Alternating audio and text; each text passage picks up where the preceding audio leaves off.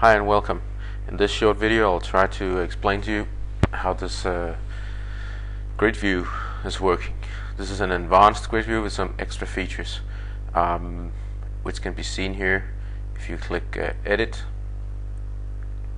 there is a number of combo boxes or drop down lists, and there's a check mark and some normal edit boxes, and then there's a few columns here which is read only. And then you have an ability to click an add button here. But let me first explain a little more the underlying data structure. Okay, this application is for entering test data on a number of web pages. So on each web page there is a table to hold the application name and the URL. And for each URL there can be an infinite number of tests. And for each test we want to enter, what browser was it running on, and so these boxes are primarily just lists of values that you can enter in here in the test. Okay, let me go back to the browser. So these are the operating systems in that list. These are the browsers, web browsers, and these are different versions of .NET Framework in Mono. For each application there's gonna be many tests, maybe 50 or several hundred tests. So we don't want to have this combined hundreds of applications times hundreds of tests. It's just gonna be impossible to get an overview.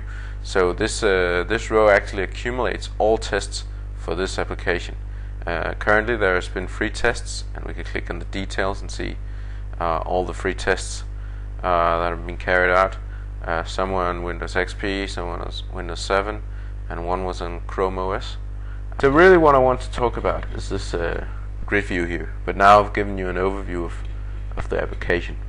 So for this Gridview, it always shows the latest test that was carried out on that application. And you can delete the latest one. Then there are only 2 tests left, or you can edit. And if you edit, you can either edit the latest tests or you can add a new one. So let me just come up with a crazy one. Let's say that this one is running on Android. The browser is not here. Let's say it runs on Opera, and the .NET Framework is this one. I do not have administrative rights. Let me just put that like that. Quality, maybe that is 5. And message, some dummy test, alright? And then I can click add, and then you see that extra, that new row is added to the table. So now you can see that this new test that I just entered is added to this table. Okay, so let's concentrate on how this is implemented with these additional columns here and with the drop-down lists. So let's go over to Visual Studio. Okay, so basically,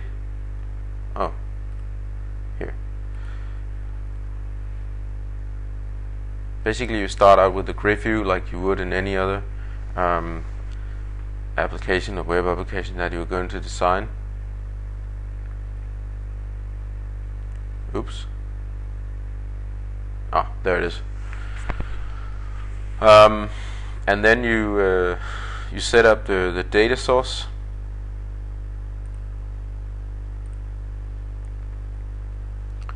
Instead of using select parameters. This is slow. I've used store procedures. So you click next, and here you're able to enter the store procedures, and I've just used 4 different store procedures, and that's basically it. And then for the Gridview,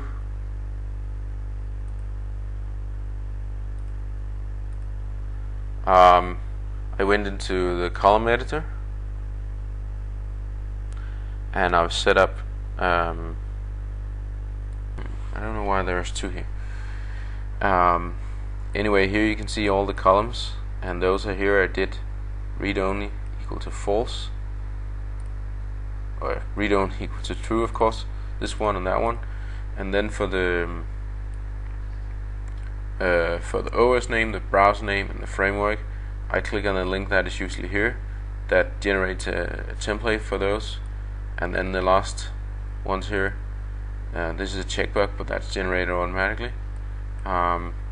Up here, I don't know why there are two, but anyways, so I just again click generate template. Let's go into the template editor, and then you can see my templates. Okay, can I move this over? No, I can't. Okay, so for the first for the column 0, oh yeah, I have a hidden column, that's why. Okay. Okay, for column 0 in item mode, I show the edit, the delete, and the details, and I simply just added another one here, the details button. And if you double click on that one, you can see that the only thing I do is redirect,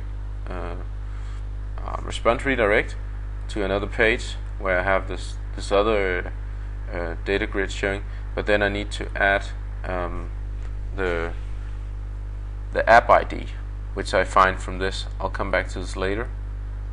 So I find the value from basically from this row that I've clicked in. But let me go back. So I just added that extra one there, and then the same in the edit mode. I also added the add button, simply just a link button that I added to text. Let's go into source mode. You can see here how it looks. So here's a standard button that you have, the update button,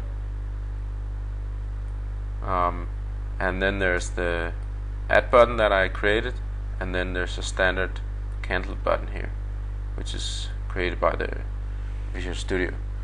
I've added some extra little detail here, that the update button, or the update button should only be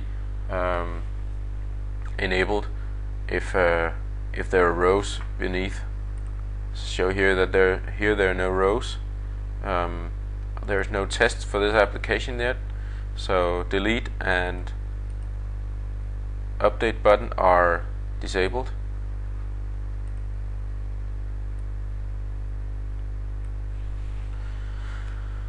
Okay, so that's how I add the buttons, and let me show you how I add them.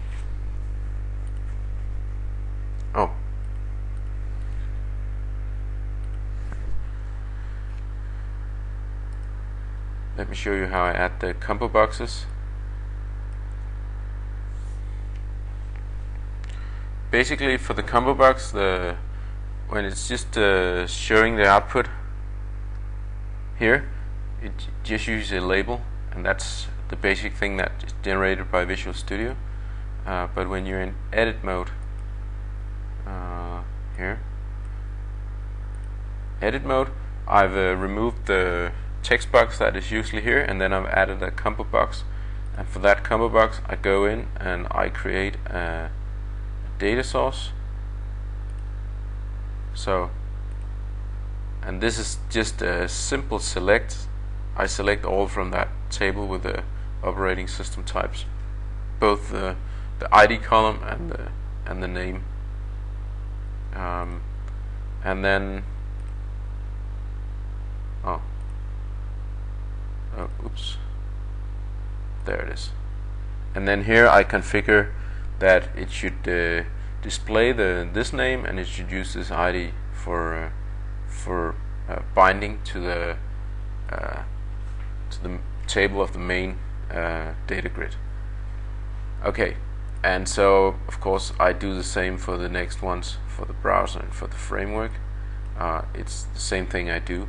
So let's look at how it looks in code.